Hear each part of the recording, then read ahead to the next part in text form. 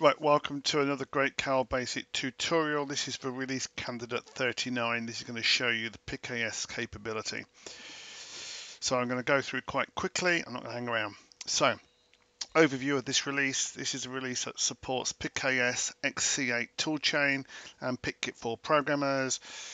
The PIC-Kit4 program is just a nice to have. This is very much based around the PIC-AS XC8 toolchain. I'll explain that in further as we go through. I'm going to talk you through the installation and configuration changes. So what is PIC-AS? They recently released a new assembler to replace existing tools for their PIC and AVR microcontroller devices, and that impacts us as a tool chain. The new compiler is called MPLAB XC8 PIC Assembler, and it's meant to replace the very old MPASM assembler. This is commonly called PIC-AS. It's called PIC-AS by Microchip. So why do we need to support Great Cow Basic? Well, it's a teaching aid. There are many people who use Great Cow Basic as a teaching aid, and that comes to an end if we don't get PIC-AS working. It's good for debugging. If you have a debug or deep problem, you do need to have PIC-AS. You cannot do it any longer using MPLAB.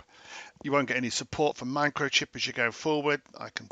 As of this project started, I've been able to submit code direct to Microchip to get support for problems. They'll do that in PIC-AS. They won't do that in MPASM.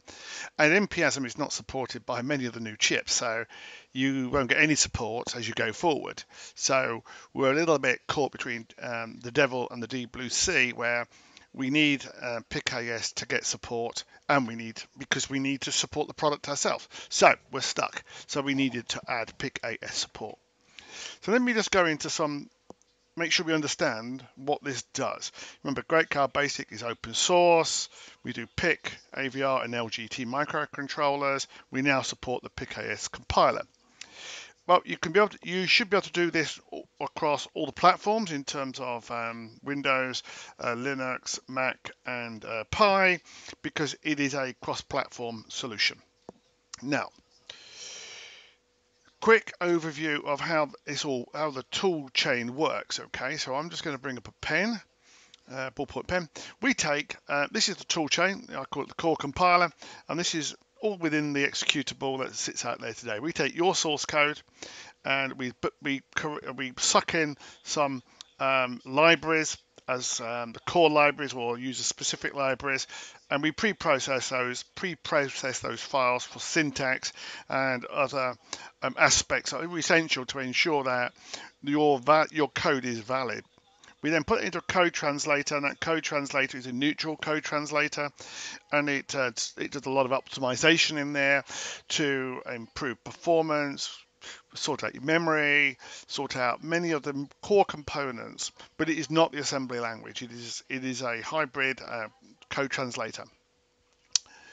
We then take that through an assembler, and through the assembler we start to generate something that's very specific for your chip, and that chip, it could be a PIC, it could be an LGT or an AVR, and we create an ASM file, or we have created an ASM file, and that's an output, and you can take that file and you could put that through either MPASM, or you could take that through Atmel Studio to generate a hex. It worked very well, and that was very good for debugging and for teaching aids, etc. We also, at the same point, we output some reports, text and HTML, so you could look at them. Okay.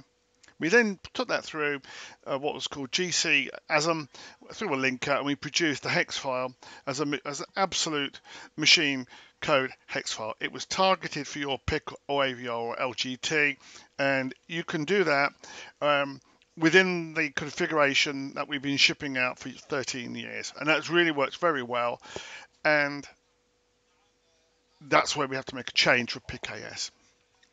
So with PIC-AS, we have to tell the compiler to go elsewhere to do the linking to generate the hex file. You can still produce a hex file inside of Great Cow Basic, but to get the PIC-AS to work with the microchip tools, I'm just showing you how that works. Well, we take your same source, we take your same libraries, we take it through the preprocessor, code translator, and assembler, and we still produce the ASM file.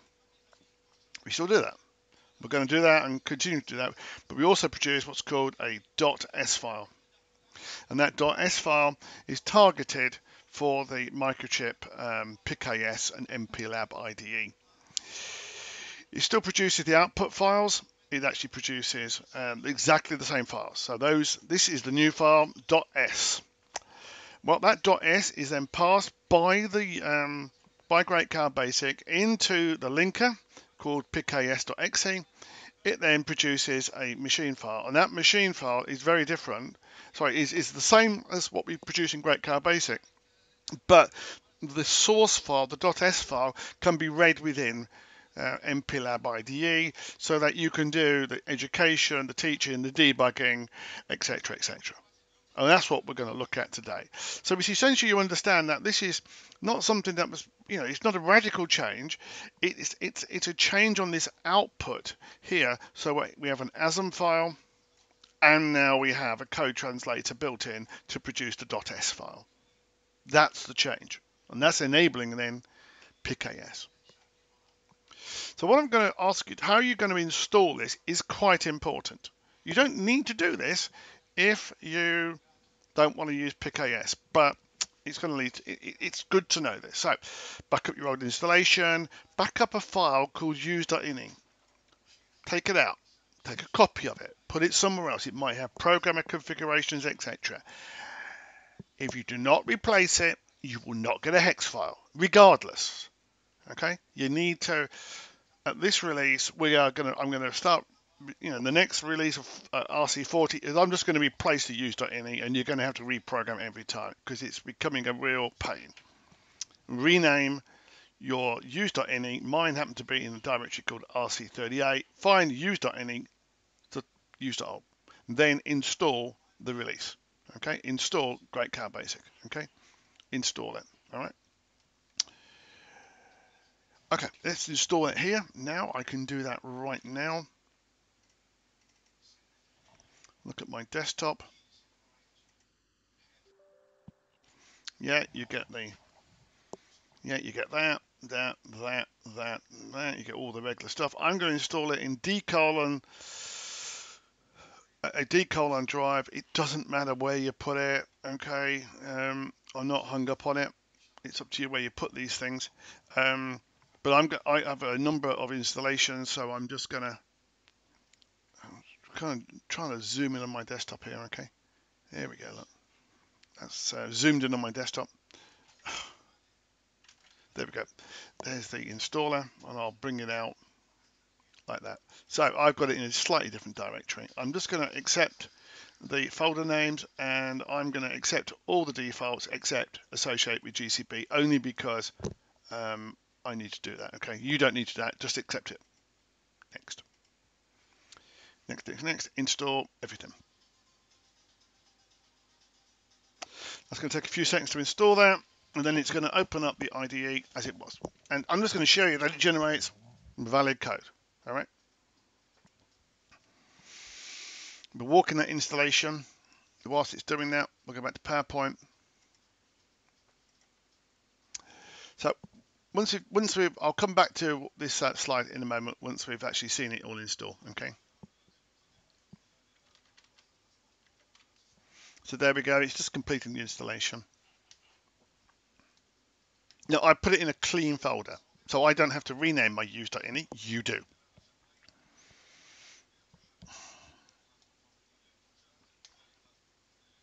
There we are. I'm in there, and I can generate some code. Right? I just generate the code, generate the hex, and it will work. Okay, it will work. It will generate a hex file. I'm going to change that to a 18F16Q41. I'm going to try and program it, and it will fail. Do you know why? Because I don't have my programmer installed. So I'm just going to very quickly install my programmer. Okay, I have got PIC-Kit Plus software, so I'm going to copy that into my new installation directory in the PIC-Kit Plus directory. I can do that in the background. I have just copied this file into here. Programmer preferences. PIC-Kit 4 is there now. I ought to put my own software near the top, really. There we go. Put PIC-Kit Plus at the top. Press OK. Flash. And it's now programming it, and it's done it. I have an LED that is flashing. I don't have a camera out there today. If I change that to C.0, I will have a LED flashing on my PCB. So that has not changed. Nothing has changed. I have an LED that's flashing. Back to PowerPoint. How do you enable PIC-AS? Well, you're going to have to install the compiler. You're going to have to then change the use.ini, and then you can actually use it inside of MPLAB. So how are you going to do that? You can go to Google and you can type in Microchip XC8 download, or take this URL, and I've done that already. So here it is on my desktop here now. Let me just select my desktop. There's my desktop. I'm going to select the compiler, and you need this extra compiler. So select downloads and documentation, compiler downloads, and here it is. It's called XC8 Compiler 2.3. That contains the software that you need. I've installed it. Download it and install it. If you download and install it, it will put it in a specific directory. Please note that directory. You will need that. Whilst I was here, we'll do something different. So I've already installed the PIC-AS 2.3. Okay, should I just do it just to show it to you? I guess I should. 67 megabytes. We don't need to see a 67 megabyte download, do we? Well, it's only 14 seconds, but it will take some time to install. So I've already installed it. Assume that I've done that, okay? And you will have to do the same, okay? So what I'm going to do is just open that when it starts, and I'm going to cancel it just to get the install directory, okay? Getting the install directory is critical to the success of PIC-AS. Great, here it is, full install. And it is not the huge MPLAB-X thing, okay? It's a smaller compile, okay? It's a smaller tool chain. Install. There we go. Accept the agreement. Accept free. And there is the install directory that we're going to need, okay? All right. So that says Program Microchip XC8 2.31. I'll just get out. Okay. Back to PowerPoint. What are we doing? I've installed it. I've got to update use.ini. So let's have a look at back in my scene right here. If I go to my desktop, if only I could find it. There it is there. Okay, use.ini. The way I get at it, the way I do it, because you need to find it, is File, New, Browse Templates. And that will always get you to the installation directory. You won't make a mistake. It's in this directory, Great Cow Basic directory, and there's a file in there called use.ini. Crack it open. In here, you are looking for the line called Assembler. You can comment it out, you can do what you like with it, but you need to make another version and put in it PIC-AS and then comment that one out. And you will see that there is a tool down here called PIC-AS. Let's make it the same case so that it looks quite nice. And in here is the installation directory for PIC-AS. That's where you need to put it. You need to ensure that the first part of this 2.31 is the correct file. You have to do that yourself. I cannot automate that. That is important.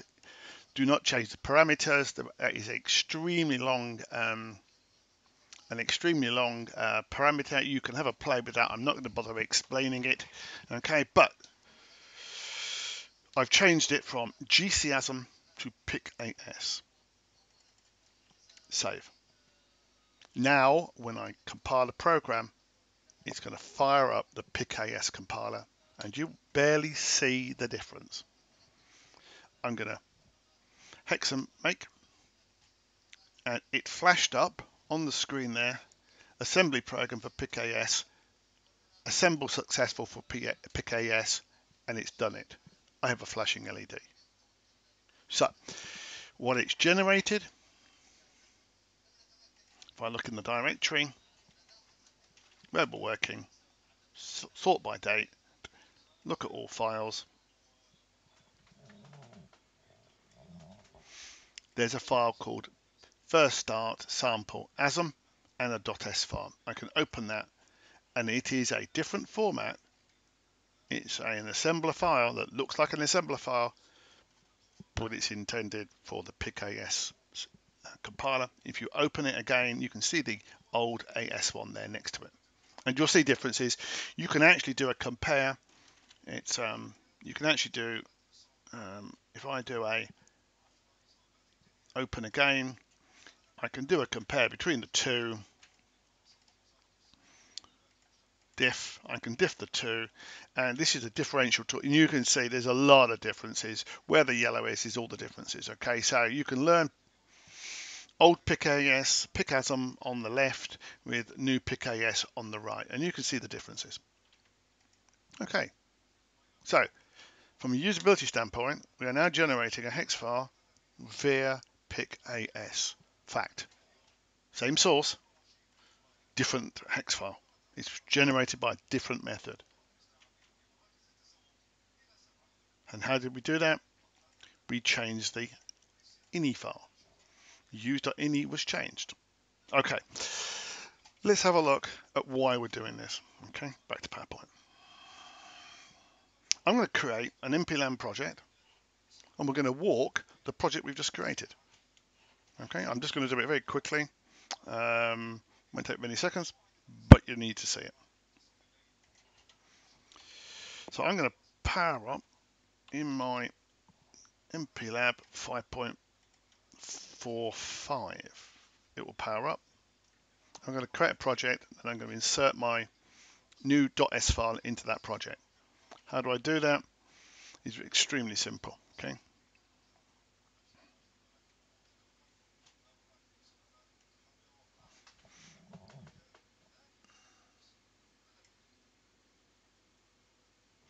We have, this is,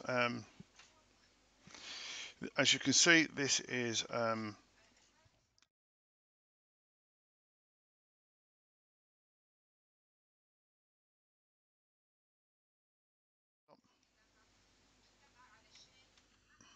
there we go. I can put them side by side. I think I can get them side by side. There we go. So I'm going to create a new project. I'm going to delete anything that's here before.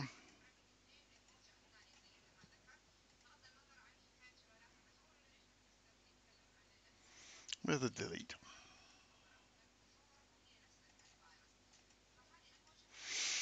Good. File, new project. It's a standalone project. Next. Type in the PIC file name that you've generated your source for. Mine happens to be a 16 and 18 F16Q41. Click that. Take the simulator. Let me just see if I can zoom in on that. Can I zoom in on that tool? Yep, there we go. That's a bit better. Take the simulator here.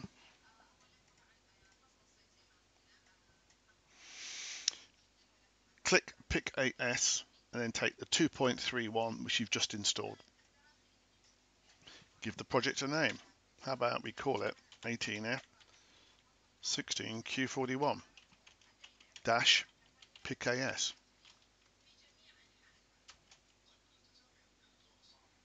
And it will create a project as my main project.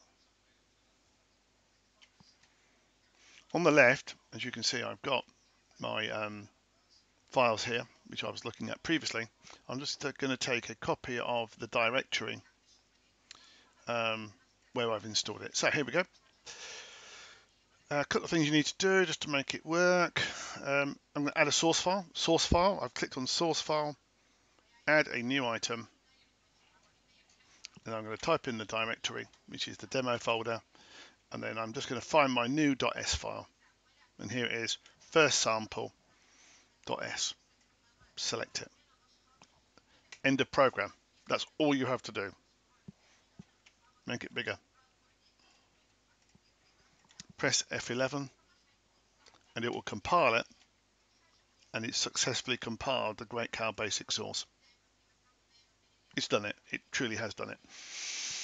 Now if you want to walk the code to see how it works, you can go debug, discrete debugger operation, build for debugging. It rebuilds it. Debugger, discrete debugger operation, launch debugger main program, and now you're sitting inside of, with this green line inside the assembler that's been generated, the PIC-AS assembler that's been generated. So I can now walk that code. I'm now walking that code. I can then look at registers. So if I add a variable in here and I add in RC0,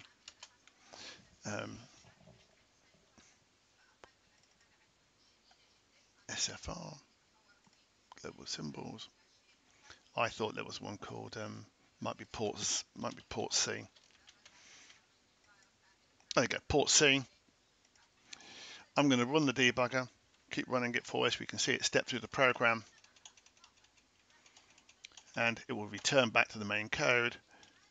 And it's just started to work on the lat-C, and there's a wait. I'm just going to run that code. It's doing a 100 millisecond wait, so the compiler has just done it. The simulator. It's going to set the pin off. It's going to wait 900 milliseconds, so I'm going to run it to this point here. And if you look down here in the values, you can see port C is set to 0. Now it's set to 1 because it's toggling the LED. So if I set a breakpoint here,